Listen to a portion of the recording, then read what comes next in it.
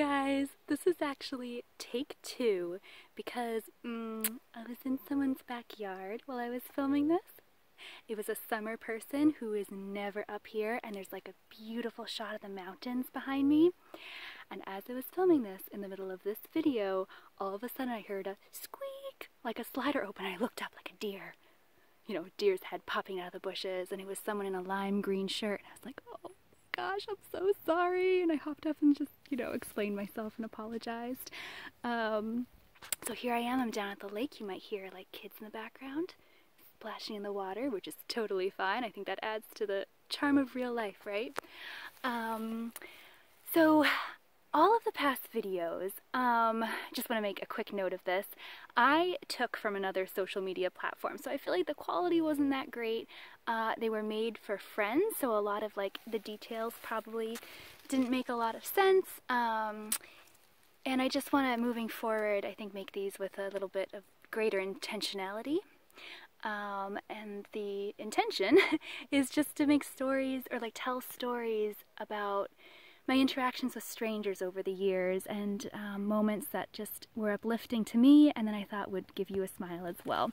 I think oral storytelling is something that we used to do, like pre-TV. We would sit around the radio and listen, or we would sit around the campfire even further before that. So I think it's very much in our DNA to like really love to listen to stories. So hopefully this, gives you a little bit of a smile.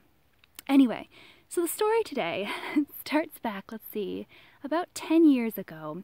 I changed schools, actually went back to my hometown around 2021, and I was very lonely. Like, I didn't have, my friends had gone away to college or had, moved out of state. And I decided, okay, well, you know what?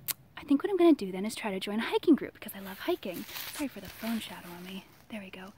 And I looked around for a hiking group and I didn't find any, so I said, okay, I'll make my own. And this hiking group actually evolved into more of like a social group. We did things like paint nights, Nintendo 64 parties. I threw a 90s party. And I should say that the way that I sort of got people to join this is I messaged Facebook friends and just said, is anyone interested in this? Let your friends know. And then I also put out Craigslist ads and like put up, signs in libraries and schools around the school campus. But yeah, when I lived a bit more on the wild side, my Craigslist ad adventures, I'm sure I'll have more stories about that. And yeah, so this group, we very creatively called it The Society. It really had no other name, it was just called The Society. And we did things like, we sent Christmas stockings to soldiers overseas. We made Valentine's Day cards for the elderly. What else did we do? We went to like polo matches. We had bonfires. Anyway, it was just really fun. But so that's just brief background. And one of the responders to my Craigslist ad was a girl who I didn't end up meeting until 4 years after her first message. She joined one of our not in-person meetups or meetings where I planned Valentine's Day, like a Valentine's Day swap kind of. So you gave your address into like the pile, into the hat, and I had my brothers do this so that I could join too, and anonymously we like matched people up.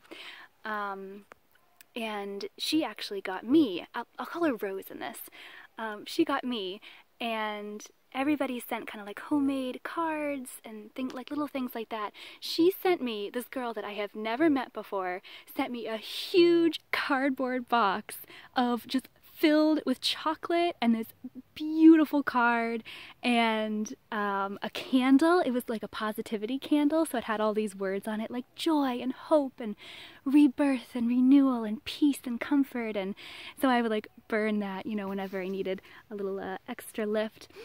And this girl was Syrian. Her family were asylum seekers from the war. So January 2017 rolled around when Trump put the travel ban on Syrian refugees. And a lot of people, you know, weren't sure whether they'd even be able to remain in the country if they were Syrian.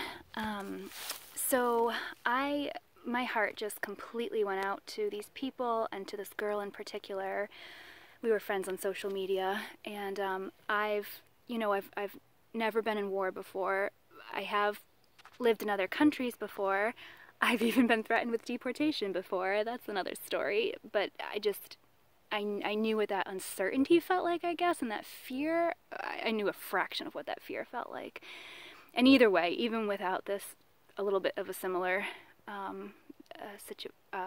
experience, my heart just broke for these people, and I reached out to her and was like, is there anything I can do for you? Can I really wanted to take her out to lunch or to dinner. And she said, yeah, let's absolutely meet up. So what ensued was just one of the most wonderful days of my life. I met up with her in the city. I did not end up treating her to dinner. In fact, she introduced me to her whole family, and her mother made us this huge Middle Eastern dinner, and it was absolutely incredible. And they taught me how to like eat with my hands. You know how you'd like pinch the bread and use that instead of a fork, like use that as your utensil. They were so good at it. I was terrible. I kept dropping everything.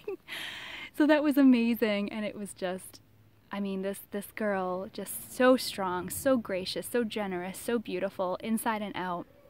And then again, fast forward a couple years, I think this was, or like 1 year actually, not 2, 1 year. And I got together with her again, and 2018 was probably one of the worst years of my life to date. Just like a really bad breakup, a car accident, was diagnosed with Lyme disease and black mold poisoning, and etc., etc., etc. Not that you need to know all those details, but it sort of comes into play a little bit, because when I moved into the city, she was like, oh, I gotta come see you. And she was visiting. She lived on the West Coast then, but she was visiting. So she came over to my apartment, and you know, after offering to help move furniture, and I was like, no, we're here just to enjoy ourselves. And we went out and sat on the balcony, and she sat in one corner, and she was just like backed by this lovely, beautiful cherry tree that was all in bloom. So it was like a halo of pink flowers around her head. And I offered her, you know, a glass of wine, and she said, oh, no, thank you. And I remembered, oh, wait, of course, she's Muslim. She doesn't drink. And so instead, I think we got like some peppermint tea and some chocolate and some almonds, and we just nibbled and we talked. And again, it's so funny, like almost a repetition, except like different details of what happened before, because I was thinking like, you know, I could be the supportive one, like I could talk to her, but instead, somehow she got it out of me with this conversation, traumas that I had gone through that year. And again, this is a girl who's gone through war. Like, it was amazing that she just helped me open up and to like share myself and what I was going through. And it was just this very beautiful, soft conversation, where she really was so encouraging, and she allowed me to talk. But then at the end of it, I remember just so clearly, like, her words. And remember, this is almost like I'd only met this girl one other time, so I'm gonna call her a half stranger. She just looked me straight in the eye and said, Sarah, I just want you to know, like, after this, you will never be broken by anything. Like, God will not allow it. I think she said that, like, God will not let you be broken by anything again. And I think like tears filled my eyes, and it was so beautiful. Like, I needed to hear those words then. I was feeling so broken, and just for a half stranger to give me that hope in that moment, like, come on, isn't that what we're on earth for? Is to encourage each other like that. So, beautiful human being, and yeah, so something like that. Those are just the little stories I want to share about just how amazing people are, how good people are. And I hope you enjoy listening to little things like that. No spectacular visuals or anything. I think these are just going to be literally me sitting as if we're having a conversation and telling you about my life and my travels and meeting people abroad and meeting people here in the US. And yeah, I hope you enjoy it. I am being eaten alive. I want you guys to know this. I was super zen this whole time. I have bugs crawling up my back, up my arms. I'm gonna be a itchy mess tomorrow. Sending love and blessings. Mwah.